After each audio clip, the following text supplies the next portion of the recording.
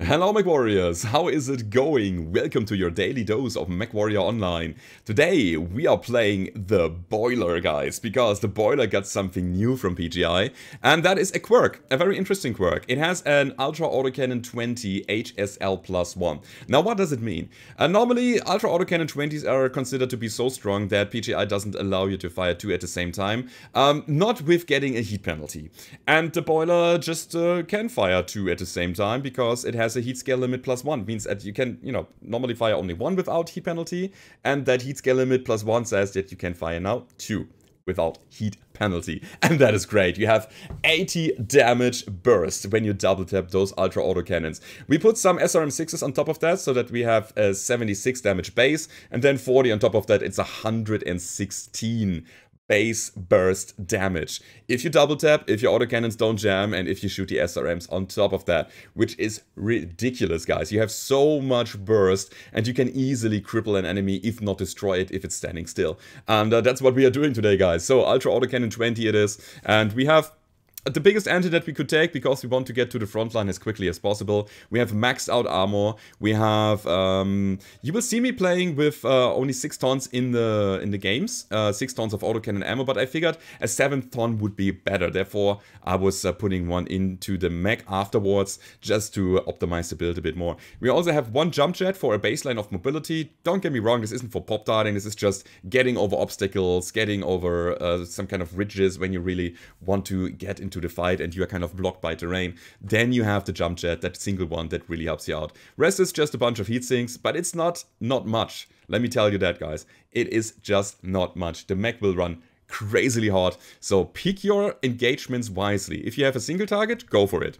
If you have 2 targets, maybe. If you have more than 2, don't do it, because you will run so hard. Unless you have teammates around, then you can do it, because then you can fall back, cool down, come into the fight again, and keep shooting. We also have some skills here, so let's take a look at that. As per usual, I'm going for magazine capacity and the U-AC jam duration nodes. I'm not bothering with the SRMs so much. Instead, I wanted heat gen and velocity. That really helps getting the damage on point and getting us a bit more sustain and longevity during the fights. We also are a close range build. We are a brawler, I wanted to say broiler, the brawling boiler. So we are almost maxing out survivability. I was skipping 3 of those nodes because I valued heat gen more than those skeletal density thingies. No mobility, no jump jets here, but full cool run, and then radiant deprivation plus the value point in consumables. I don't know if radiant deprivation is really necessary, so that's the thing. I was very hesitant when I was building that. So if you like, you could also do something like this. Go for UAV, double cool shot, and then invest the last points into this here. More skeletal density, and then that value point in maybe velocity, maybe cooldown. It depends on your choice. You could also go for something like high explosive if you like.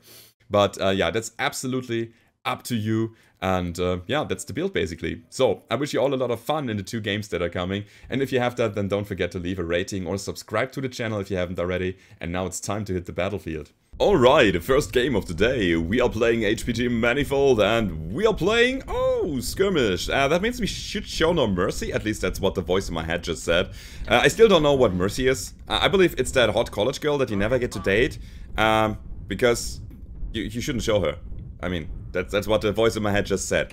Let's go ahead and kill some enemies, guys. We have a lot of burst. A lot of burst. And when I say a lot, I mean a lot. A metric shit ton of burst. And we also don't have that much heat management. So we go in, we just say burst, burst, burst. Cool, cool, cool. Burst, burst, burst. That's what we do. Taking top, taking top, taking top. And kill, kill, kill. Okay. Come on, don't block me. Don't block. I'm not done with that guy yet. Oh my god, look at this. Okay, push over. Push over, there's a Warhammer. And I'm hot. I'm gonna use my cool shot already. And see? We destroyed his side torso like that. I mean, we are pretty, again, hot-ish. But it's fine. It's fine. We got a kill. That's good.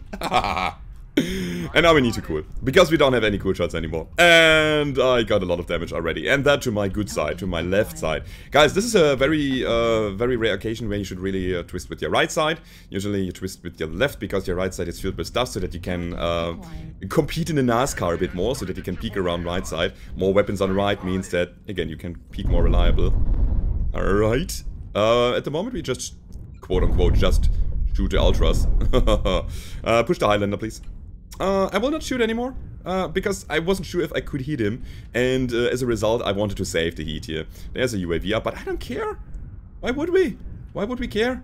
Carrying is not needed in this build. We wouldn't. Can you kill? Okay, that's from above! Running into my friend's damage there. Oh. Oh man, I love those arms. We gotta turn around though. You want it? Yeah, you want it. Kill the Warhammer on top. Come on, please, India. Did we get a side? I don't know. I think so. Warhammer on top, India. And now we need to get the high ground again. Ooh, I have the feeling that the NASCAR killed us here. But it is not over yet. It is over when it's over. Get the high ground, please.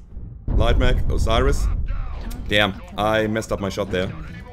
And I will die. Guys, share armor, please. I'm the only one on top. Please, come in. Okay, yeah, the team wasn't following up. Not really. I was the one on the front. But point still stands. We will lose here, but that's fine. We will lose here. This thing just wrecks. If you let it. If you let it. So, of course, with a bit better team cohesion and with my other half not dying completely on the other side of the battlefield. Honestly, I don't know why they went there in the first place, but okay. If we were just more mechs together, if we would have protected each other better, then I think we could have survived that, and we could have even pumped out more damage, and that was just 700 with no problem. Okay, so again, we have lost this, but again, I just wanted to show you what the thing could do, and I think you get a glimpse of what it can do. So let's see if the next game is gonna be better, if we can actually win that. This game we lost because we are split. We were horribly split. Right, it's okay. Let's see. We had 1 killing blow, we got 3 kill assist, we got 2 kill most damage dealt, and 728 damage done with 10 components destroyed. And that only with such a short amount of battlefield time. Guys, let's go over to the next game and see how this will go down. Alright, second game of the day. We are playing skirmish on the Crimson Strait. And I want to go to the tunnel, honestly. I want to stay there and shoot some people. Ooh, nice kill. Nice kill, nice early kill. That was very valuable. Good job, Dan. Alright, I'm going to the tunnel and I'm gonna defend that there. I really hope that my people will come as well, as per usual, because alone I cannot do so much, but together we are strong. We have a locust scouting, alright. Do I want to push in there? I mean, this locust gives us the information that...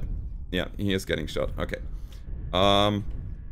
Let's just build a firing line here, I guess. No, wait, whoa, Dowbreaker. Oh, the Dowbreaker is pushing. And that's, I think, a little bit too eager.